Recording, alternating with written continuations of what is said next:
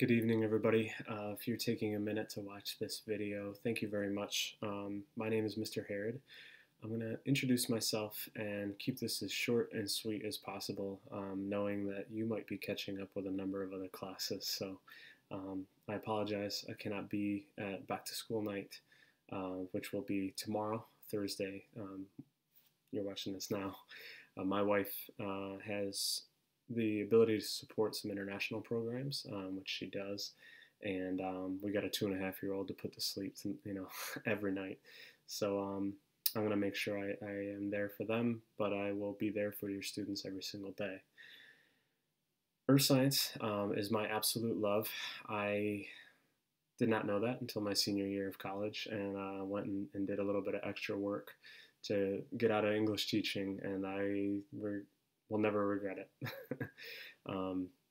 This is my 9th year and absolutely love what I do, and the students will have probably already realized that, but they will realize it every single day.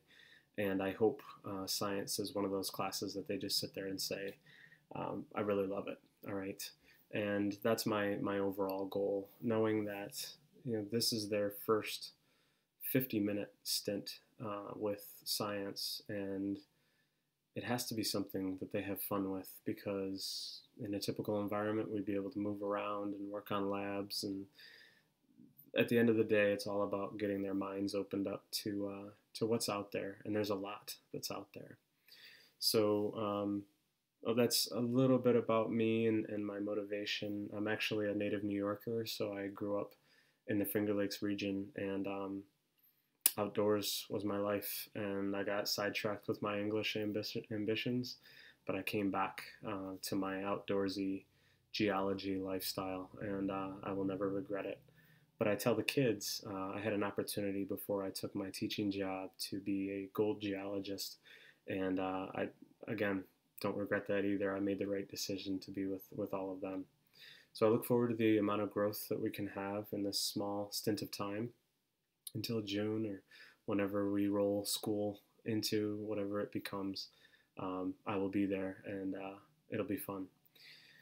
A typical day for me, I am not a big lecturer, honestly. I like to get the students intrigued with a topic. If anything, I'll spend 15 minutes on a specific idea, propose some things, and then get them working. And I think that when we make science something that is experienced, it's something that will stick in their brains, and it'll be something fun for them to do. So I try to work in thirds, and my first third of class might be me controlling what's going on, might be my discussion, it might be showing them something through PowerPoints or slides or YouTube. But then the last 2/3 a lot of times ends up being their work time, and they might work in groups through breakout rooms for as long as we're online. And once we get into the hybrid sessions, it'll likely be a similar type of setup, since I'll be balancing students in and out of the classroom. All right.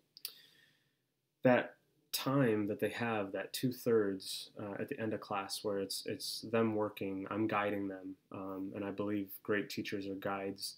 They are not just pouring information into open brains, because our students need to create their own schemata of how things work in the world, and we're just there to correct them here and there.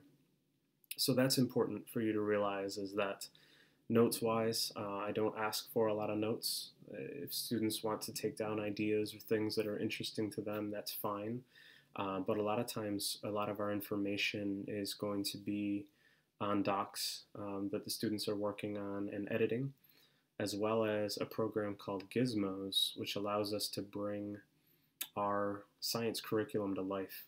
They get to work with variables. They get to, adjust this and see what happens to that. And without being able to physically work on labs, it's been an absolute blessing to have that program. So again, that's called Gizmos. It's my job to get the students all set up with that. But I don't think we'll be working on that until about the 3rd week of February or 4th week there, which is pretty close to when we're going to be heading back. Our curriculum, we'll start off with getting students used to how do scientists work together, and engineers, how do they solve problems. the reality that failure is a part of it, and it can be frustrating, but the end result might be something great. We'll roll right into weather and then head into geology and geologic time and how all of this came to be through science's perspective. And then we'll end with astronomy and head out into space. Grade-wise, most of the students have total control over their grade based on the work that they do. I don't have a lot of quizzes.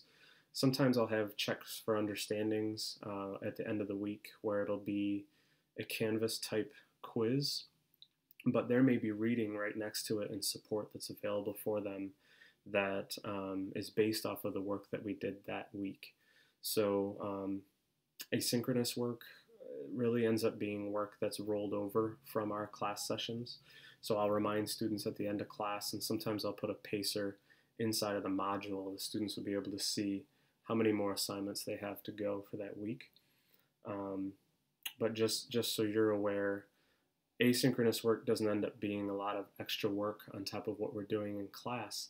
It usually ends up being, okay, if your time wasn't used wisely or your group got off track a little bit, now you have to take advantage and control your asynchronous time. And we want our students doing that, obviously, as they need to get used to managing their time before they head off into 7th grade.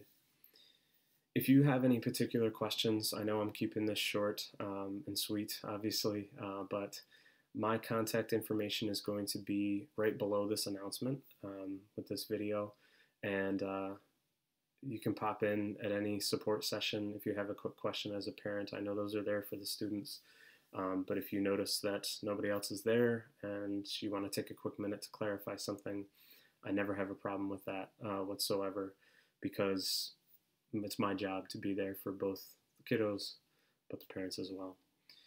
I look forward to a good second semester. Thank you again for checking in, and I apologize I was not able to be there tonight. But your students, I hope, will definitely know just how invested I am, for them this semester. So have a great night, and I will see the kiddos soon. Bye-bye.